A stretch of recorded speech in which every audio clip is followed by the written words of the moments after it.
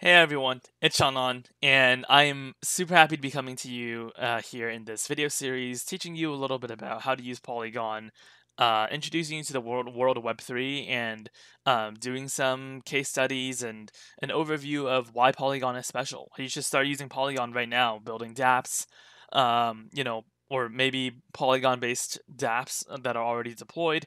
Yeah, we can. I just wanted to introduce myself a little bit with this quick video. I'm Sean. I work here at Polygon as a DevRel engineer, and it's my job to essentially help bridge and onboard a lot of people from the Web 2 space who wants to go into Web 3.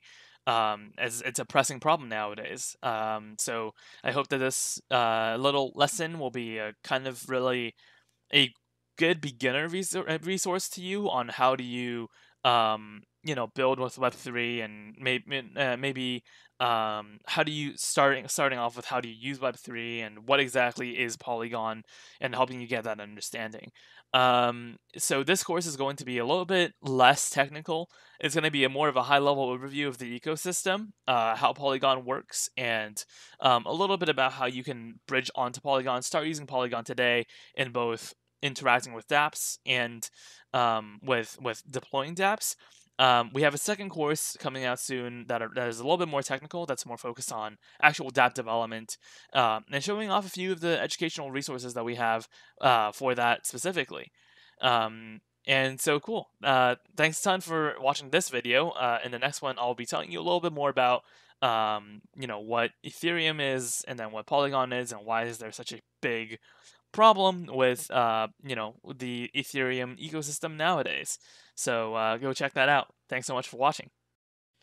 All right, so now we're going to talk a little bit more about why you need Polygon. First of all, Ethereum scaling is pretty hard because a lot of different projects require a lot of different scaling needs. So if you want to mint like 10,000 NFTs, right, that's probably slightly different than if like millions of traders are constantly arbitraging on your platform, Uniswap. Or Sushi Swap. Um, and we're going to kind of take a little look at these different dApps slightly later. But just for now, you just need to know that Ethereum scaling is diverse and it's a hard problem to solve because there's a lot of Ethereum like ETH killers nowadays that you hear about in the market.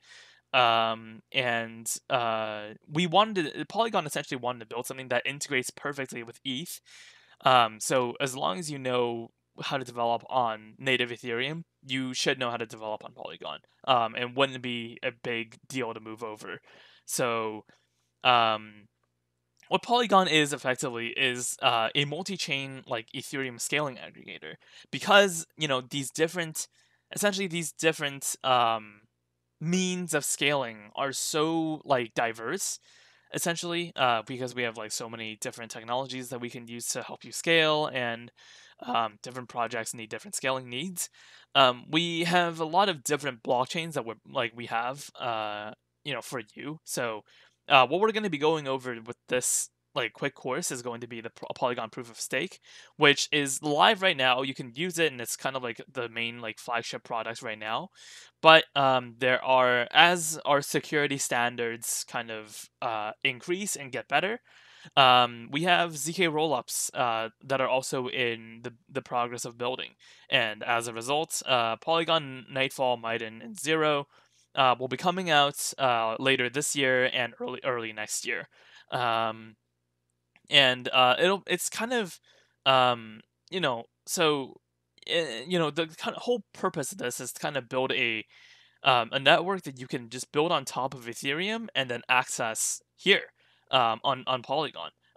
So we want to essentially just cater to all the people that already know how to develop on Ethereum, but just want faster and scalable dApps. And there's a lot of resources, honestly, on the network.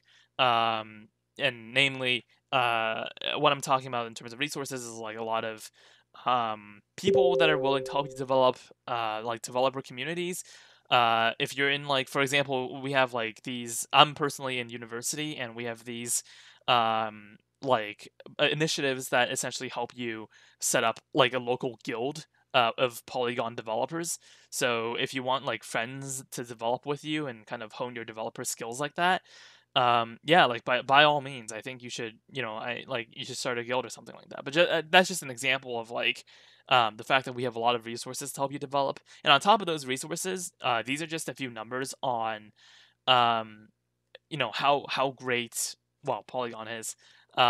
You have super low block time. Ethereum main chain has like around 10 to 15 seconds of block time. We have 2 seconds. That's about like 5 times faster. And the average transaction cost here is like less than a cent. And I want to just show you a little bit of something as well. You can actually see on the various blockchain explorers. If you go to Etherscan, which is like Ethereum's main blockchain explorer, um, right now, every day it's like around like 1 million transactions, right? But on Polygon, um, this number when it was like super popular, like way back then. Let me show you. It was up to like 8 million. When like Matic the proof of stake sidechain was like freshly new in June. And I mean, honestly, it's still, in my opinion, I think it's like it's still pretty active recently. Like 3 million transactions a day isn't bad. Um, but I wanted to kind of pay real attention closely to gas dot Ethereum. Wait, gas tracker. Yeah, there it is. So Etherscan gas tracker provides you with approximately the amount of money that it takes to make any transaction, and on Ethereum, it's like lowest of the low is like $8. $8 isn't even realistic in my personal experience. Never had a transaction that costed $8 ever since like a year ago. Um, but on Polygon, it's like literally less than a cent. So you can imagine how many times cheaper it is. It's like 700x. I don't know. But the point is, transactions are super cheap, and transaction costs are a huge issue on Ethereum because imagine wanting to literally just go for, let's say, like a Uniswap transaction, and then your transaction costing more than, well, like what you wanted to swap for, right? And as such, this makes Polygon a super like beginner friendly ecosystem because the average person, at least some of my friends, um, chucked like 20 to 50 bucks into Ethereum to like experiment, right? But then they can like never get the money out because like gas fees are just so intense. So if you want to natively on ramp onto Polygon, you can essentially just skip all the gas fees and just play with the blockchain. Like just as it is. And because Polygon is a fully functional blockchain, you can have access to 3,000 dApps and a high TVL network with the comfort of literally not paying a lot of fees at all. And if you want to mint your own tokens, develop, we have essentially all the tools that you need to do that. And all the assets are obviously secured on Ethereum through these plasma checkpoint nodes that we were talking about slightly earlier in the last video. Cool. So in the next one, I'm going to be showing you a little bit more about kind of the roadmap, and a little bit of just the basic things that you need to start playing with. All right, guys. So as a continuation of the last video, I wanted to show a little bit about, I guess, the more technical side of Polygon. This isn't going to take very long. It's just going to be like the basics. All you need to know as a developer if you want to build anything on Polygon is that Polygon has backward compatibility. So whatever you're using, JavaScript, if you're using like Truffle or Hardhat, and then obviously Solidity, you can use all of these same dev tools to deploy dApps on Polygon, which means that if you're kind of like also if you want to take your dApp to production, or like take some sort of DeFi dApp to production specifically, you can also fuzz and contract test that way, and kind of expect the same levels of security and kind of same security like measures that you should test for before going to release. Um, And of course, the same concerns essentially that you're typically subject to when you're, doing Solidity dApps, such as making sure that your, I guess some of your functions are, owner only, or inheriting various other Solidity-based libraries from, let's say, like OpenZeppelin. All of that still applies. And so if you're a developer, it's very, very, very easy to deploy in Polygon. And actually, just to show you a really, really quick example, um, one of the easiest things actually to do is to deploy in Polygon is if you take like a already finished app, right? I'm gonna just pop up like an already finished app. Let's do like this one. So if this is built via Hardhat, and for Hardhat users, same thing for Truffle users, um, you need to just go down to this module.exports thing in your config, and then make sure to list Polygon or Mumbai as one of the networks. The process is kind of similar to connecting to MetaMask, except you're just specifying the window. I think of like RPC URLs like the windows to the blockchain, right? You're using someone's node services to deploy dApps onto the blockchain. And so you essentially just make sure to list your RPC URL, how much max gas you're willing to pay, and the account that you're trying to deploy with. Um, the great thing about Scalable ETH, which is what I'm building on, is the fact that it already has a thing that generates a burner account mnemonic for you, which essentially is just like when you do yarn run generate in your console, you generate a deploy account, which will deploy your smart contract for you, and you don't have to use your own account.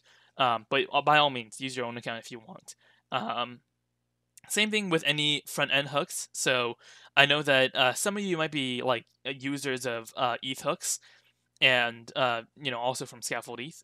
If not, don't worry about it. But I mean, this also applies. Sorry, just generally for any smart contract. If you're essentially trying to deploy a front end that has hooks that are based on like which network you're deploying to, the process is relatively also similar. You would also have a constants.js file that has like all of your various networks, and the same thing is going on here, where just like you would have mainnet and Kovan listed, you would also have Mumbai and Polygon. I don't think yeah, Polygon. It used to be named Matic, that's why it's called Matic here. But yeah, so it should be relatively simple on the developer side. In the next, I guess, like course that we're doing, we'll be doing more of a technical deep dive on that. But yeah, that's essentially all what you need to know as like a developer. Before, I guess for both developers and users, I think that the consensus mechanisms that Polygon runs on is also relatively simple to explain. Let me just see here. So in the docs, there should be like a resource for you that essentially details like what exactly like is Polygon, and the specific consensus mechanisms that are in play here. Which once again isn't at all different from like normal. If you want to set up a full node, there's quite a lot of really good guides here in the network details, specifically regarding like minimal technical requirements and how do you deploy a full node for the Polygon mainnet. You can do this via Ansible/Python, and also you can also just do this on a binary. And essentially, how the consensus works is you would have a lot of nodes, right? Remember what I said in a previous video that like Ethereum is kind of like Voltron. You have a lot of nodes and kind of different computers connecting and playing on the network. Similar thing with Polygon. You can try to fire up a full node, um, and you can use many different ways to do so. Um, and yeah, and essentially, I like to think of Bohr nodes, and so yeah, so Bohrs are the individual like node clients that you're gonna have, and I like to think of Bohr as like a kind of like booting up a Geth node, if you're familiar. Yeah, so it's a basic Geth implementation with custom changes. Um, and if you're familiar with booting up Geth, um, I don't know if you'd be watching this video, but yeah, essentially, Bohr is a like a kind of like a block producer, like operator on Polygon, and Heimdall is kind of the heart, and it manages various things like consensus, like validators, uh, you know, I guess like who produces the blocks, uh, like state syncing between Ethereum. Oh well, it says I just realized that it says so also here, but you get the point. And um, I don't think you necessarily need to like delve super deep into all of this. If you're curious though, definitely do be sure to like check this out. But essentially it just makes sure this essentially just says that you um this encoder helps to verify all transactions that happens on Polygon sidechain on the Ethereum mainnet, and also transactions are basic transactions. You essentially trigger these things called state changes whenever you make a transaction. And how the blockchain essentially works is like every single time you transfer someone money or send coins, interact with a protocol, or sign a message, you trigger a state change. And what that does is it's like how I'm filming this video right now, and how each period of time I'm like saying a different word, right? If I've said a word, you literally can't just like revert the word, right? And how everything continues to continue throughout time.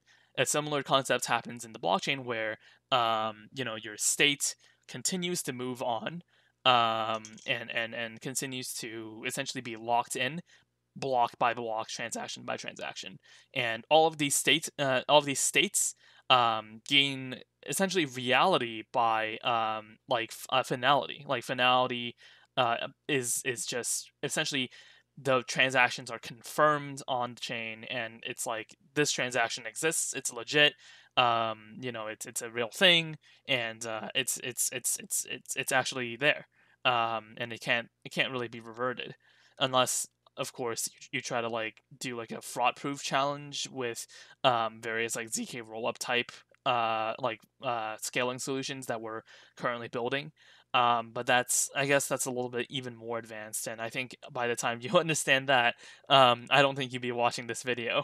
um, but yeah, that's essentially what you need to know. You just need to know that if you want to fire up a Bohr node, it's similar to the process for if you want to like fire up a Geth node.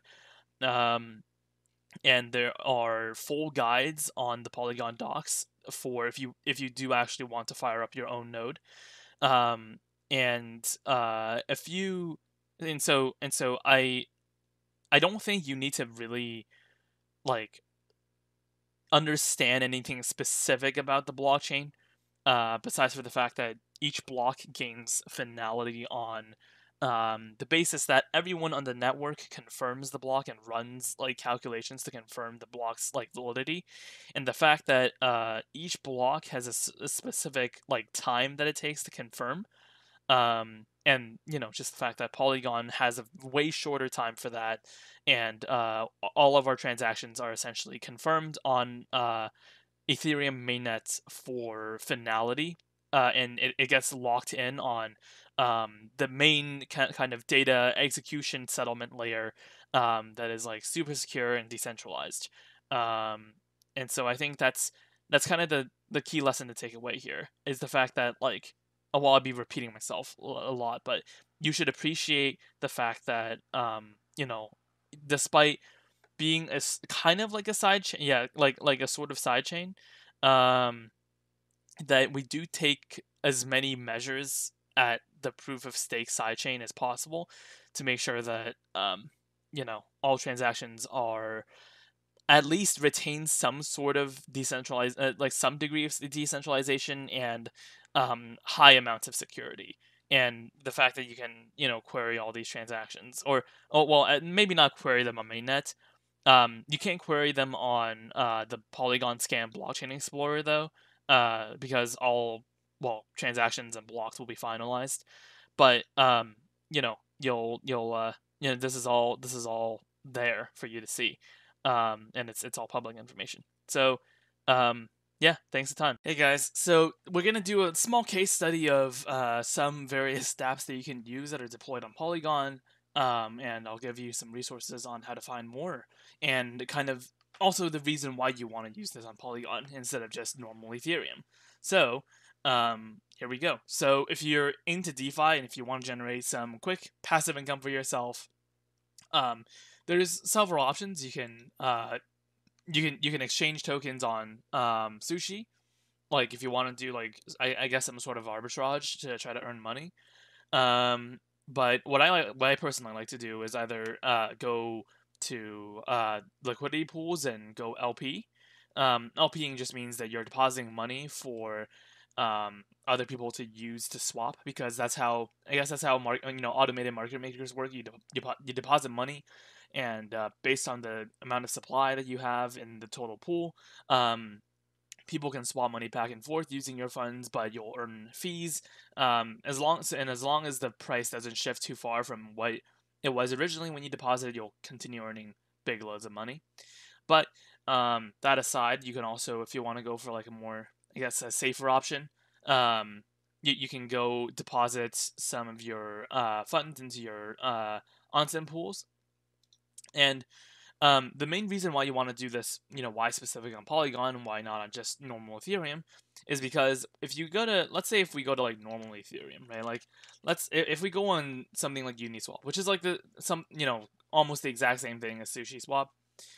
If we go to Uni, right, and we connect our wallet, all right, let me just connect my wallet here.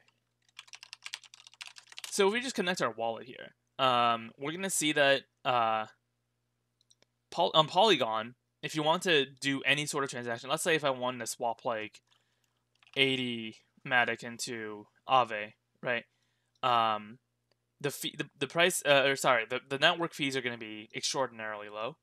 But if we do this on normal Ethereum, say if we want to swap like just any token into another token, let's say like if I wanted to swap like 1 ETH into 1 inch, right? I mean, it's the same process, just like different tokens, but you'll see that the network fees are like a ton higher. And typically, this isn't just, I guess, your normal fees. You know what I mean? It's like, specifically, what I'm more so talking about is just, gas fees. So right now, at the moment, gas fees are pretty low, but this number can easily spike up to around $100 or $200.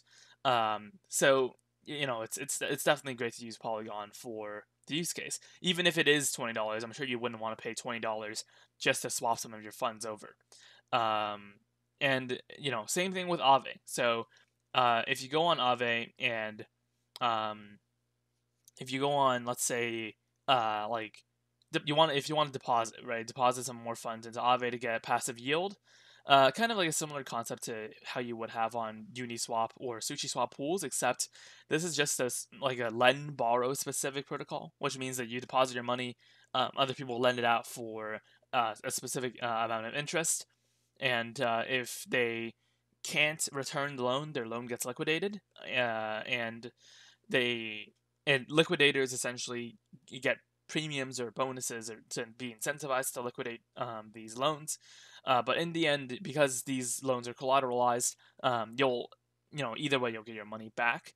But of course, for the cost of them using your money, you'll get some APY, and this is why you want to use Aave on Polygon. So right now I just need to switch my network here just to show you how this looks like on normal Ethereum. So if I want to deposit like $160 USDC, right, this is going to cost me $50. because just because of gas fees alone. As you can see here, it's pretty huge. It's pretty staggering. But if we push this over to Polygon mainnet, markets, go to Aave Polygon, probably go to Matic, and then deposit some Matic. If we wanted to, let's say if I wanted to deposit all my Matic, right? You'll see here that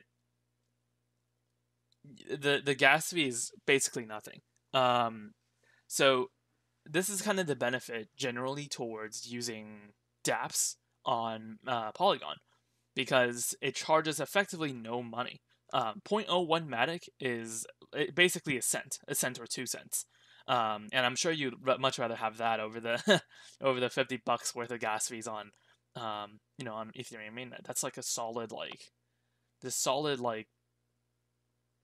50 times 50 is like 2,500. So 2,500 time like difference. So that's pretty significant. Obviously, the gas fees, depending on network volume, can change somewhat quickly. But I mean, it's all gonna stay under 1 cent, so it's not that big of a worry at all.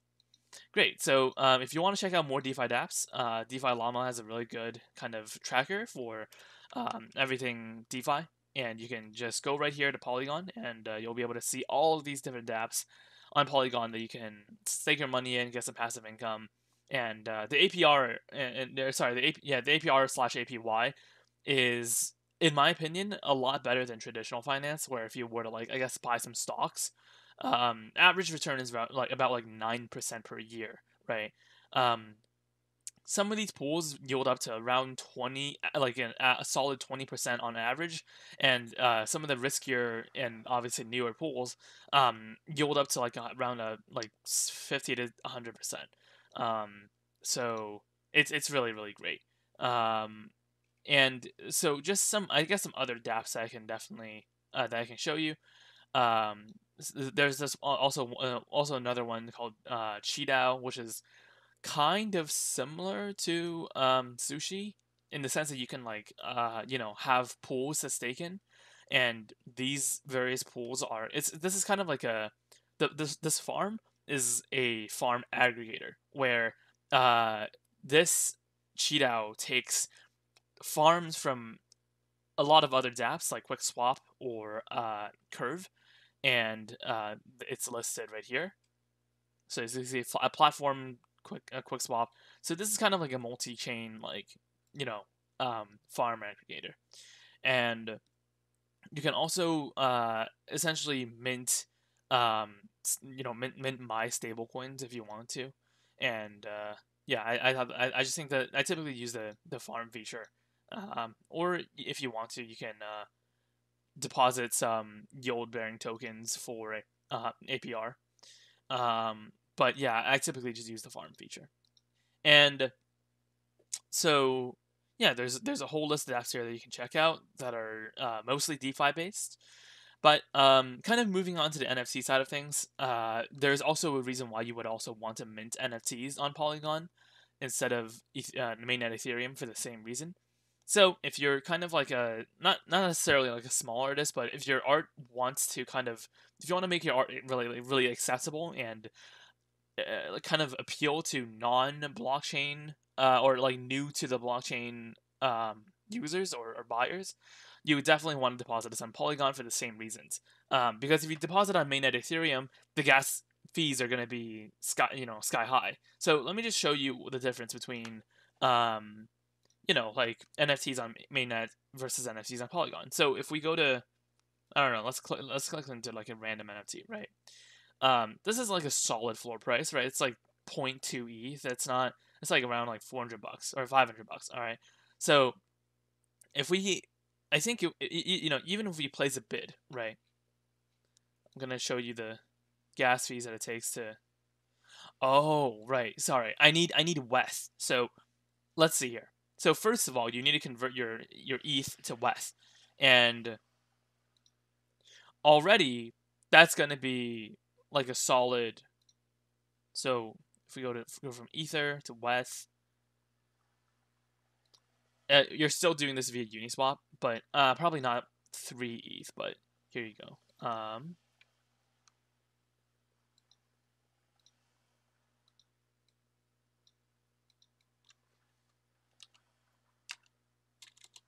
So let's do like, for example, let's just do 1 ETH, right?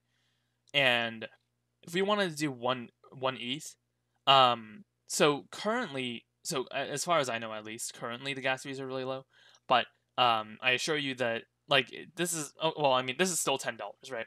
So if this is $10, and typically, just saying, like gas fees are typically higher than this. I'm actually really surprised that this is actually $10 right now, because that means I can go ahead and actually go swap, for relatively cheap. But if we switch on over to Polygon, so if we go on, so OpenSea does have Polygon support. Let's go on to Polygon Punks, right? And then let's switch our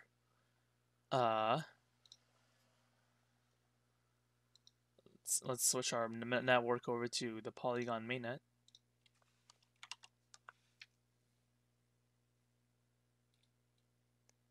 And as you can see here, so right, okay, so here we go.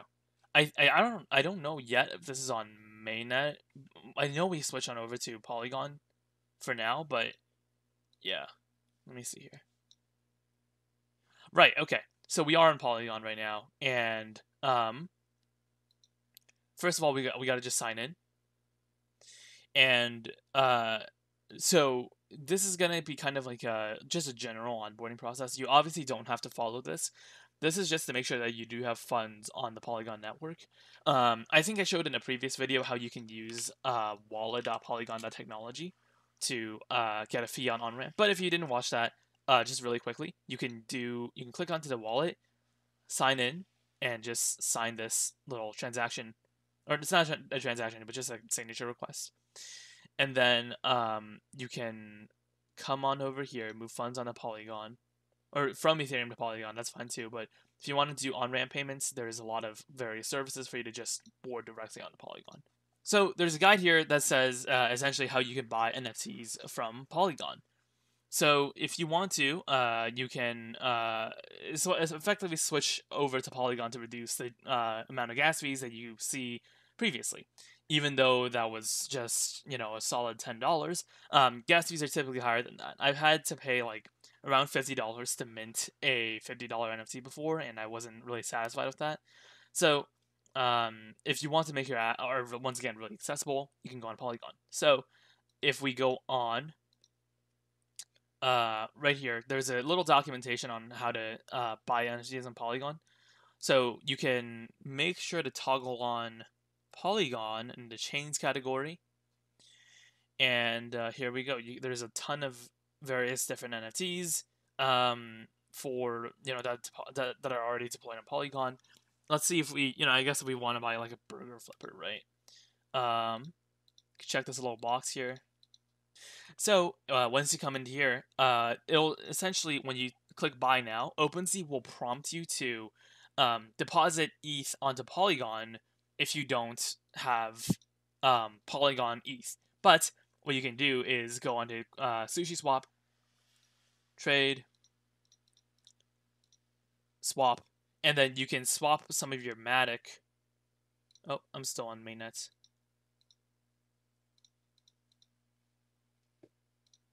So we're going to just switch on over to Polygon.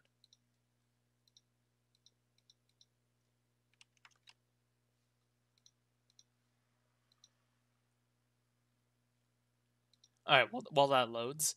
But essentially, you can buy any of these NFTs for some ETH, but just make sure to already have some Polygon ETH on hand, and you'll be all set. So once again, if this is your first time buying an item on Polygon, you'll essentially be asked to unlock Polygon trading on your wallet, and this is kind of going to be the screen, and this is only going to happen once. So all you need to do is confirm checkout once you have your Polygon ETH, and you can sign the message, and the transaction fees will be much cheaper than this because, or much cheaper than the $10 that you saw previously because we're doing this on Polygon. So if this thing will load, that'll be great. But if it doesn't, I can. Oh, sweet. All right. So we can swap some of our Matic into wrapped ETH, and all I need to do is just kind of give this a reloading, I'm sure, and then swap onto Polygon mainnet. I have a broken RPC on one of them, so that's why I need to, I guess, swap again.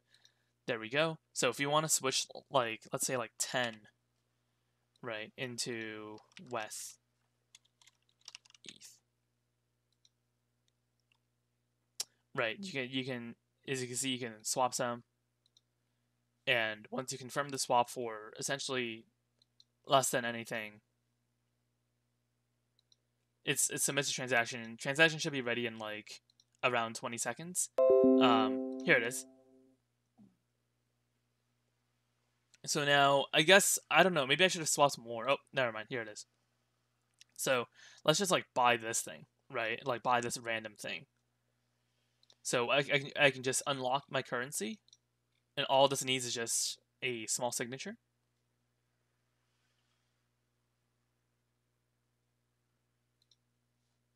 And if I wanted to buy this, all I need to do is just sign this transaction. Oh, I think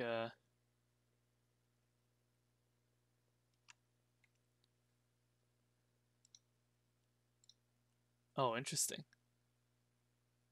So let's just refresh then. Oh, okay. See, great. So I bought this thing at a solid 2 ETH, or sorry, not 2 ETH, $2 at 0.007 ETH. I bought this just to kind of demo the fact that you can, well, buy something for really, really cheap on Polygon without you being charged for like a solid $10. So, for stuff like this, right, it wouldn't make sense to deploy on mainnet because you're going to be paying $12 for buying something that's $2. So why not pay nothing for buying something that's $2 in terms of, well, extra fees, right? I probably shouldn't have bought this just because I don't. I think this is going to be pretty useless. But just to kind of demo the fact that you can actually buy something on Polygon. Sweet. So kind of now I want to introduce a little bit of DAO tooling, and if you and this is just an example. You don't have to go specifically onto XDAO, but if you want to create a DAO or invest into a DAO that invests, for essentially giving them, essentially some of your money for them to manage and hopefully return like a return. You can just click easily on invest and then make it like a private offer. And some of these are disabled, but there's also better, other dApps that are similar in terms of, DAO tooling wise, or you can even create your own DAO. I'm pretty sure Alchemy gives Polygon support, but if you don't, or if they don't, there is plenty of. Sorry, I could just sign in here. Right, great. So, all right, so Alchemy only serves mainnet or XDAI, but there is plenty of other like DAO creating platforms on Polygon that you can check out. If you actually know one, be sure to leave one in the comments, so then I guess other people can also find one too. But yeah, I think that about wraps it for this small dApp showcase. If you liked it, be sure to keep watching till the end of the next video, where I'm going to be just kind of introducing a new more technical course that we're going to do on Polygon Academy, for Polygon Academy on Morales. And yeah, thanks so much for watching. I really appreciate your attention, and I'll see you guys soon. Thanks. All right, time for you to build your first starter app. fork this repo and the repo that I've attached in the external resources section, and boot it up using either Truffle or Ganache, or if you want to, you can do the Hardhat version. And this is essentially kind of just to get you to deploy your first ever dApp on Polygon. The instructions and essentially how to build this or boot this up and various descriptions on what's actually going on are in the GitHub README. And if you want to go with the more modern, newer, and simpler setup, feel free to go with Hardhat, but definitely do try out the Truffle one, as it's highly recommended.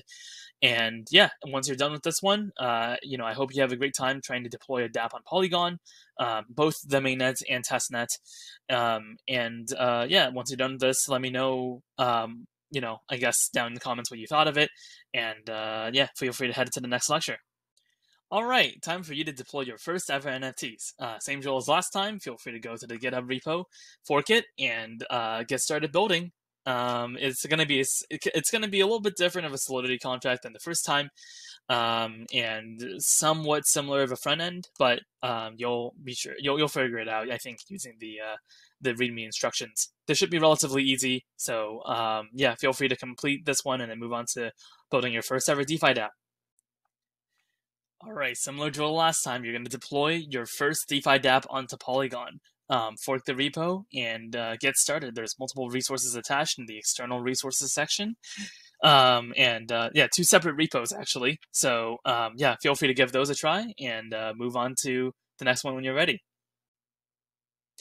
All right, so if you're essentially wanting more dApps and more scaffolded dApps to build on, or if you're just participating in the hackathon and you want your boilerplate code out of the way, feel free to head on over to Polygon Academy, which is attached in the external resources links of this section module, and there will be plenty of resources for you to build there. Have fun with that.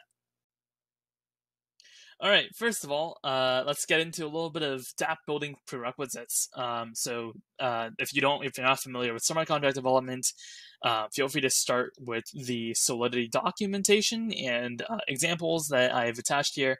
I personally use these for Solidity development testing anyways, so I just thought to share these with you because I thought these were really good resources. Sounds good. And there will be a few more resources coming up.